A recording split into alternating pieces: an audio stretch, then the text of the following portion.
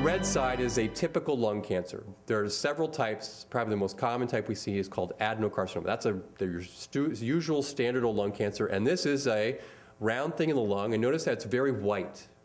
And the white, on CT, the greater something, the denser something is, the whiter it is.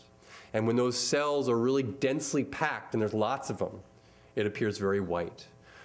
But actually, believe it or not, when we do this, since lung cancer screening has shown us that not all lung cancers are really bad. And we are picking up more and more of these lung cancers which are much more indolent.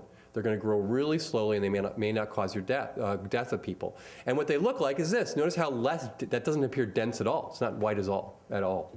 It's just very slightly haziness, there's sort of slightly increased haziness. So that's called a bronchoalveolar, and that's actually, at this stage, this may actually turn into that one. That's why there's a spectrum between these two. This may eventually turn into that one, but a lot of these will never kill you. Well, they'll never cause any problems. They're not going to spread. They're not going to, spread outside the chest or in the chest. So if we pick up this, we may be picking up something that would never have caused any of you problems whatsoever. And so actually, these tend to be not dense, and you can see the difference in the whiteness there. The denser something is, the whiter it is. There is less, these are not as associated with smoking. So for instance, actually, some of these are seen in smokers, but a lot of them are actually seen in non-smokers. So, that raises another issue of exactly who's screened. They tend to be very, very slow growing, and if you take this out, this patient, you know what the survival is at 5 years? We already talked a lot about those percentages. How many people will survive when you take one of these out for 5 years?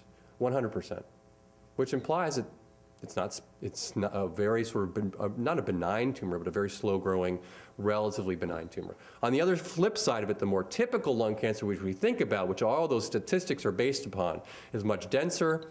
It's strongly associated with smoking. It grows really quickly. It's much more aggressive, and it has a much poorer prognosis. Okay? But I showed this slide to show you that there are a significant number of these.